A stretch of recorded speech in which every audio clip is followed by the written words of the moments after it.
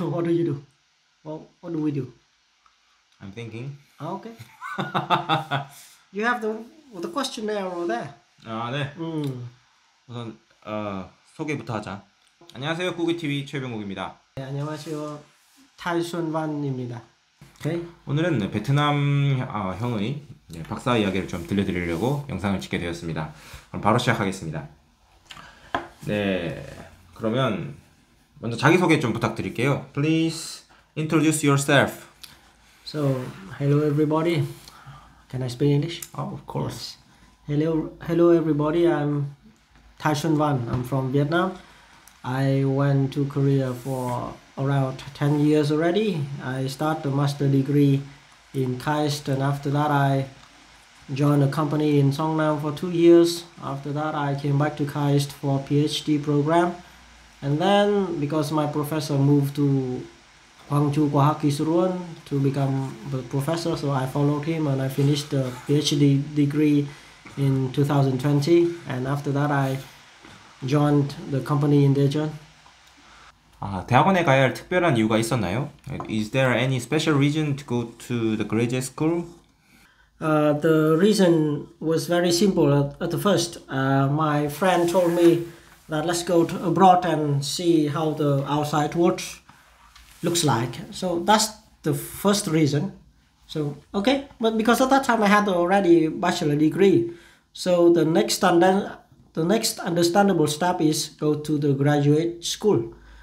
That's the first reason. And okay, the first reason is only for fun. Okay, but when I went to Korea, especially in Kaist, I quickly recognized that it's not fun. Okay, so I kind of have to modify my target. At that time, I went abroad just for fun, but now at that time I understand that okay, it's not the time for fun, so it's the time for really consider our future, my future in the graduate school.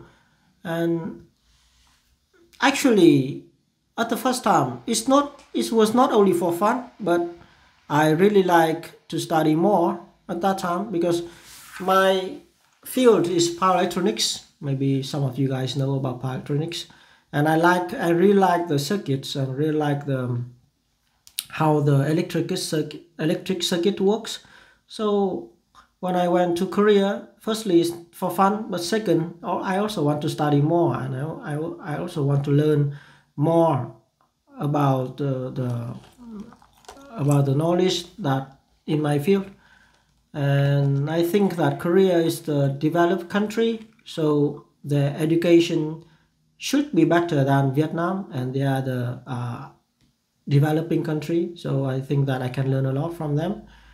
And after I thought that after I can get knowledge from such a good school like Kaist, so I can be a good engineer.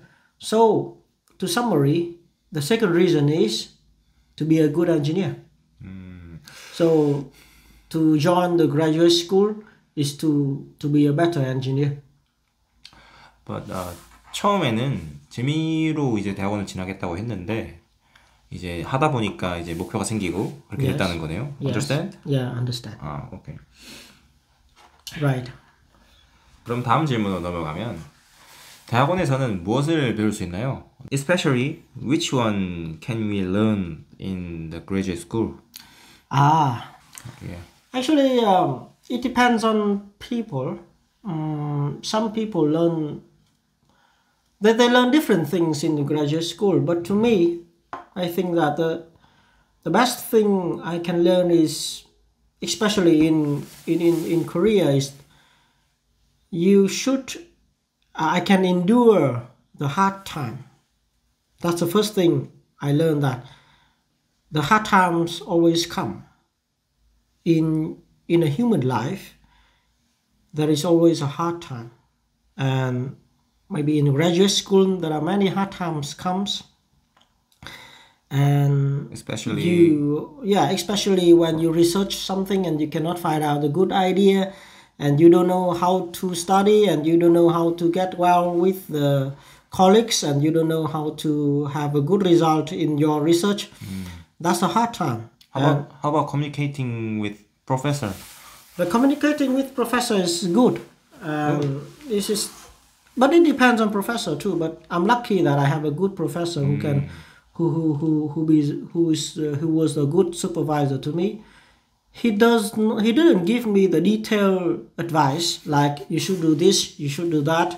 In this circuit, you should do like this, you should do like that. No. I mean, that's not a supervisor, that's a mentor. But he's a good supervisor because he gave me the bigger picture or the big insight on how you see the problem and how you find the problem and how you solve the problem. So one of the good things you learn from graduate school is that you know how to deal with the problem and you know how to solve the problem. And you can see and you know how to look into the problem in different point of views. So when you approach this problem in one way, but it leads you to nowhere, then you have to change your way. And so one thing about graduate school is you can learn the problem solving skill. Yeah, one thing about graduate school. And the other thing you should learn about graduate school, I think, is that after some time when you working in graduate school, your ambition to learn, your ambition to study should be getting bigger and bigger. Otherwise, you should quit. Because graduate school is kind of the hard environment in terms of researching. And when you do researching, days by days, you try to make a result. But the results never comes out easily. And maybe it takes a long time for the result come out. So you should be patient. And you should be work hard and work smart as well. If you don't have ambition to do that, if you don't have the will to do that, and if you don't love your job, if you don't love your, for example, the power electrics, I don't think that you can do that. Even though with a genius guy, with a very smart guy, but he doesn't like circuit, for example. He'd like to make a businessman, like something like that, business thing. He cannot finish the graduate school in the correct way, I think. Maybe some of the professor will allow him to graduate, but I think that's not true graduate students. So you should love your job. I mean, so the second thing you should learn in graduate school is that whatever you do, okay, first time it will be hard, but you should love your job. You should love your job. Yes. 예를 들면 이제 뭐 전공을 사랑하고 잘하고 싶은 욕망이 있는 사람은 진학해도 좋다. 뭐 이런 얘기인 것 같아요. 아주 제가 아는 몇 안 되는 툴 엔지니어 중에 한 명이거든요. 그리고 뭐 다음에는 석사와 박사에 대한 차이점을 한번 물어보고 싶은데요. Do you have any comments to difference between the master degree and the PhD degree? Yeah, actually, before I joined Kaist, I didn't know the difference between master degree and PhD degree, but because at that time I only wanted to get the master degree. But after I got the PhD degree, I can understand the difference. So for the master degree, so simply speaking, you don't have to have a journal. You don't have to publish a journal, or you don't have to publish a new idea to get a master degree. The master degree is something that that's the diploma. The degree is to prove that you understand your field a little bit deeper than the undergraduate school, and so you already practice something in your field already with the during the master degree.